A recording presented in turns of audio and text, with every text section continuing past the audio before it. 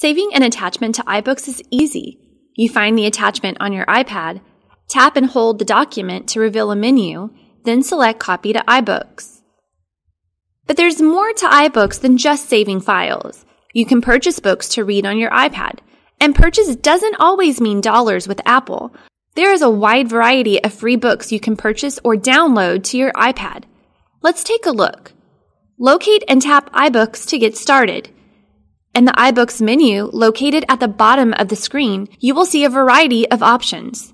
The first is My Books. This will be a list view or shelf view of all the items you have saved to your iPad. Just like in the App Store, there are several ways to search for an item. You can search for a specific book with the search field to the top right. You can search for new books that are trending in the featured selection. You can even see a list of books recommended by the New York Times.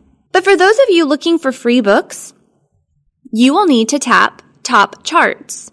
On the left, you will see a list of paid titles, and on the right are the books that are free. You can swipe up on the list to preview the items.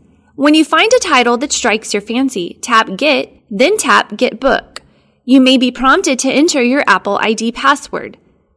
Another way to find free books is to tap Top Authors. On the side menu, select Free. Then scroll through the list to find the author of your choice. Tap the author's name to see the available selection for that specific author. View the titles. Tap Get, then tap Get Book. Enter your Apple ID password if prompted. Now, all you have to do is tap My Books to view the materials you have installed. Remember, iBook materials can be read offline. That means if you don't have Wi-Fi, you can still read the treasures stored in your iBooks.